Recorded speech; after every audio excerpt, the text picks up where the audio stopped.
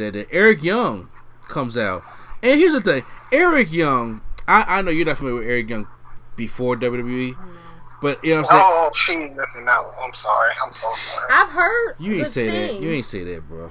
But and I'm not talking about Super Eric. I'm talking about a little after Super Eric, a little before the Daniel Bryan thing, kind of in that middle spot. Yeah, I mean, like, cause I used to watch Eric Young all the time on TNA. But I didn't. I actually liked him when he was in NXT. Oh yeah, well he did too. Yeah. I'm sorry. That's just. He did too. Poor baby. And he called WWE a broken system. And I'm gonna kind of like break down some of the things that he said. Even if you don't, I agree. Yes. I agree.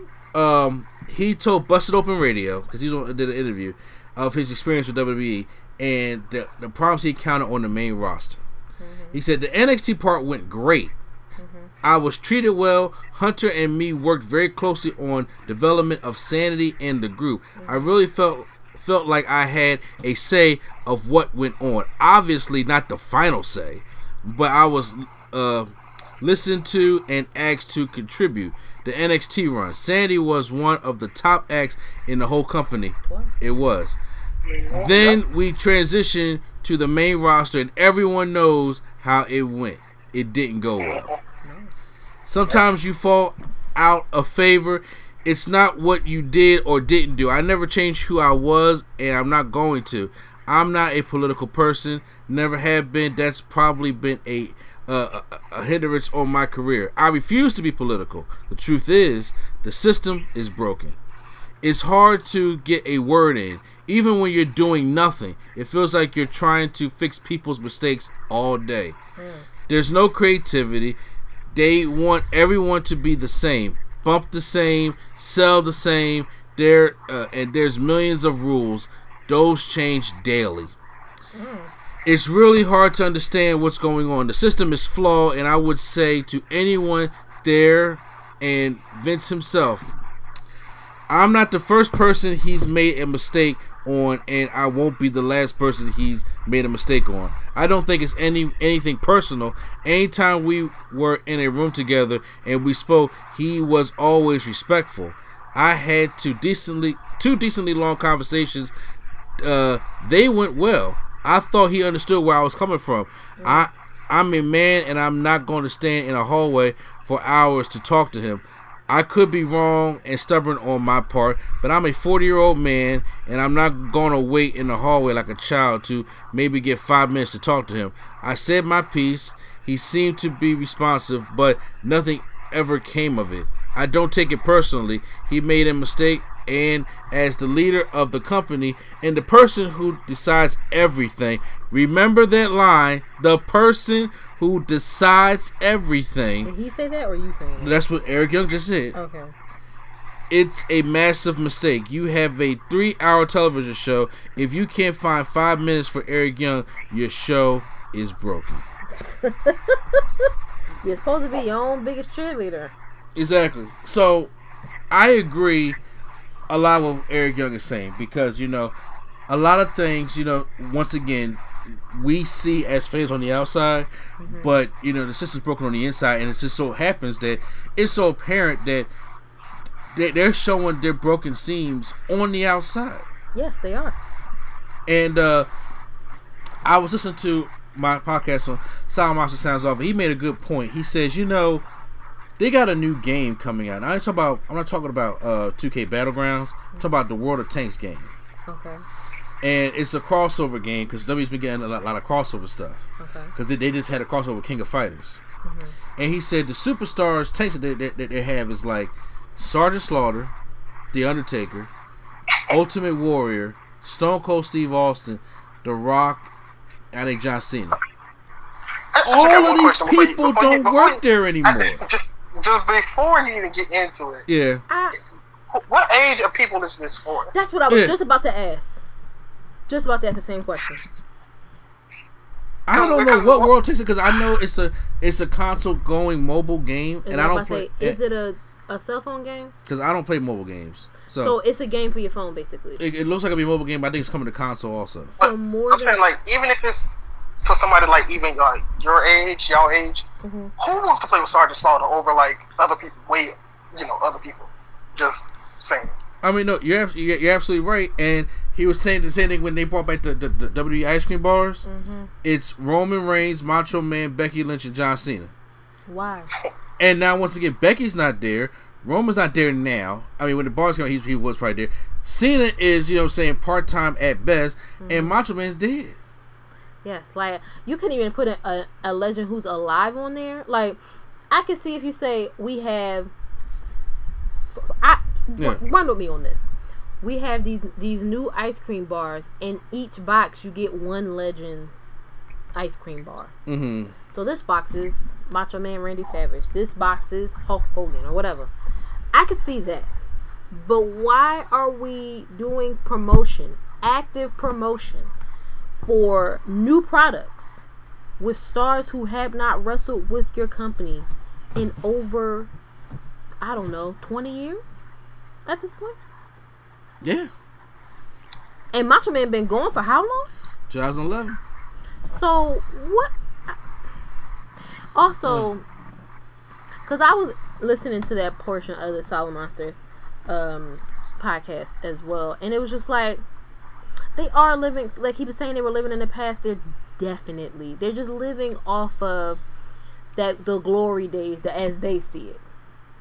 And it doesn't make any sense, because if this is a mobile game, the demographic more than likely is like our son. Yeah. Who's 10, will be 11 this year. He might know who Stone Cold is or know who The Rock is, but The Rock that he knows is The Rock that was in Jumanji. Yeah. And they do not give a shit about a Sergeant Slaughter, or they definitely don't care about an Ultimate Warrior.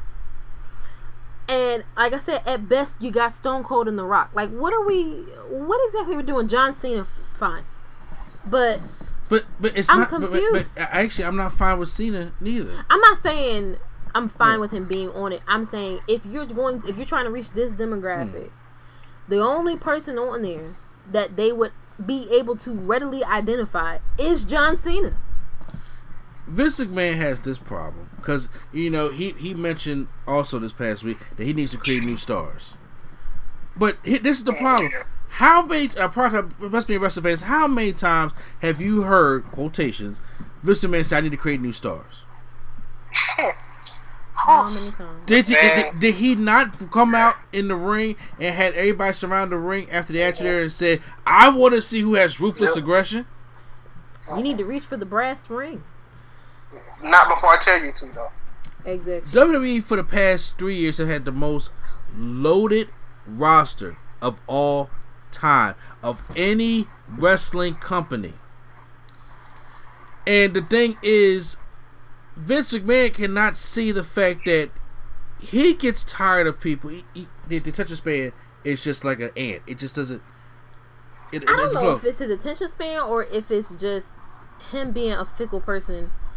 Anyway, I am starting to wonder if he's stuck in his glory years. Well, he is, but I'm saying he don't see what makes Aleister Black Aleister Black. Yeah, he don't understand the appeal. And then once again, exactly. And then once again, he doesn't see what makes Ricochet Ricochet. He only sees. Oh, my bad. Sorry. No. Go ahead. He only sees jumping flips. That's it. That's it. They see that as fleeting. It's like Rey Mysterio came in and that was cool, but that's all we need. I don't understand that mentality. It's, to me, one of the best examples right now that's happening right now. There's a bunch of them, but Bianca Belair, you have a struggling ass women's division. Like, on late struggle, not as much as AEW, but go ahead. I mean, well, it's not like that. When I say struggling, it's like you could be doing more with this. Why are you not utilizing everyone in anything you have? We doing karaoke segments. Because apparently that's more important, right? With Lacey Evans and Naomi. Like, what are we doing? Where is Bianca Belair? She comes back to tag with Ruby Riott and got Ruby Riott running around clapping at people. Like, what are we doing? I don't understand. It goes more deeper than that also. I mean, I know. I'm just saying one that comes off the top of my head. I sit there and I look at the stars that we have, and then obviously with the COVID going down, this is your opportunity to make new stars. Mm-hmm. If you look at how Triple H has made Keith Lee, mm-hmm. how he's worked with Karrion Kross, how he's worked with the Undisputed Era. Cosplay Goldberg? Yes, Cosplay Goldberg. how he has brought up Dominic Dijakovic, how he has brought up Io Shirai and Rhea Ripley, how the Robert Stone brand is actually entertaining. You know what I'm saying? As it's not just some throwaway group that they made. This is when you carefully calculate and you put different segments on TV for people to remember, mm-hmm. and to help grow and to do things like that. Then you get to the main roster. You got Samoa Joe on, first of all, on commentary. And I mean, he's good on it, but I'm just like, but Joe need to be in the ring. You know, he does. I mean, it does not help that he is better at it than some of your commentators. Yeah, that's problematic. But and then it's like you pick and choose these big guys. Like, okay, Lashley's going to be fine, McIntyre's going to be fine, but you're doing a slow build, but you're not taking time to build anybody else. And it's the thing where I really like. He's stuck in the way Vince McMahon books television. Is like he's booking like it's once again like it's either 1991, 1995, like back when there was no Nitro, back when right now AEW's out there, but he don't see that all the threat that Vince sees as an AEW threat is that guys are leaving to go to AEW, but he don't see at AEW like it's going to grow enough to kick me out the wrestling business. I'm the top shit right now. Yeah. So when there is no competition, there is no need that everybody's not the same. Also, because I think it's AEW doesn't directly compete with one of the brands he cares about. Yeah. If AEW had to directly compete with SmackDown and was getting better ratings than SmackDown, then maybe he'd give a shit. Probably still not, but maybe. Like the whole sanity thing, I think this is what really happens, because Eric Young said while his time there he was falling out of love with wrestling. Then when he got back to Impact, he started to love it again, because I said these all these wrestlers, they want to take this shot at WWE. But WWE's the big company. That's the money maker. That's, you want to be at WrestleMania, you want to do all that stuff. But once again, when they go to NXT, a lot of these guys is that they got a chance to build their personality, build who their character is, and then if they come to the main roster and Vince don't like that character, or feels as though that, I don't think that the audience is going to be in tune with this, because once again, you gotta think the demographic has grown to more kids now, not us. It ain't about us anymore, which is unfortunate. But sometimes you gotta understand. Just like me and my wife was telling my mother the other day, these kids today are not that dumb and naive. There's too much outlets for this stuff to happen. Yeah. Like, you mean tell me if all of a sudden Eric Young came out of nowhere and they gave him a title shot and he won a championship, dumb kids are gonna remember like, oh, he was chasing for that 24/7 championship and getting his ass bust months ago. They didn't forget that, and he's expecting that they have gone up there and they have completely forgot that. The same thing with the whole R-Truth and Drake Maverick thing. That thing worked. They made it work, but now R-Truth has nobody. He has nobody. They stripped him of They stripped him of Carmella. Drake Maverick's on NXT, and I'm just like, so now R-Truth, if he has nobody to play off of, he has no storyline, he's around to look like a joke. And I don't understand.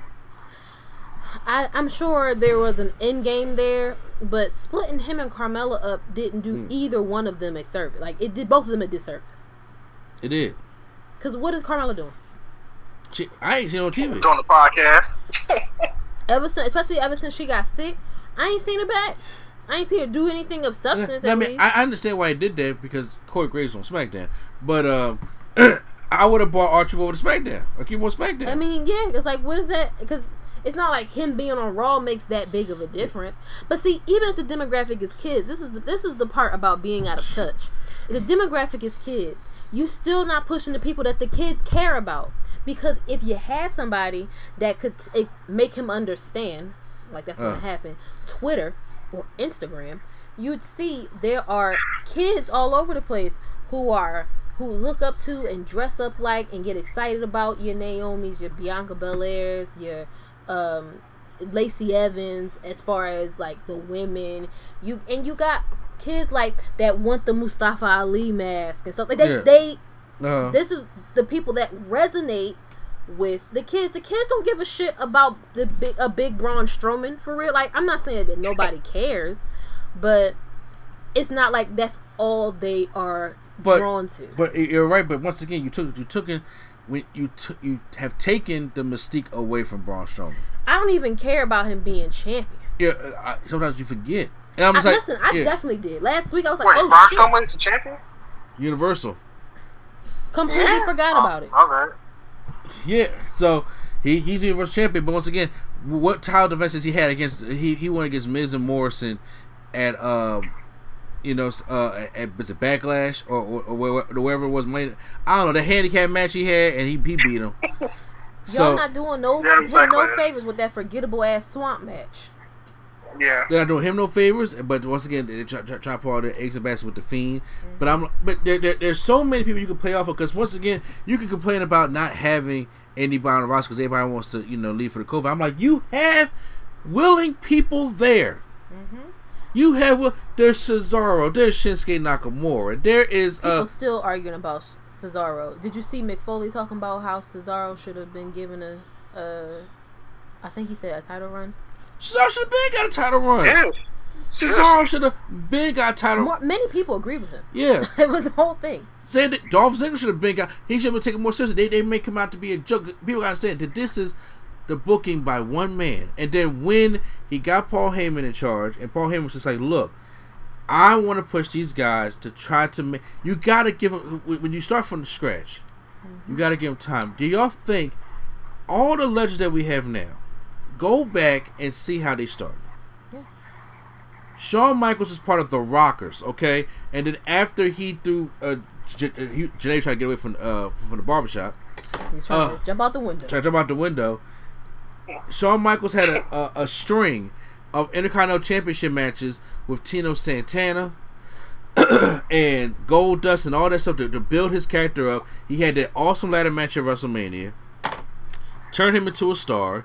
Then when it's finally time for him to win a championship, he won the championship and he became the Harper. That's how you build. But it took about 3-4 years to get to that some point. People don't. Yeah, some people don't even like that long to invest. Exactly. Stone Cold didn't come in as Stone Cold. Stone Cold came in as the Ringmaster. Well, maybe that explains this 5-year contract nonsense.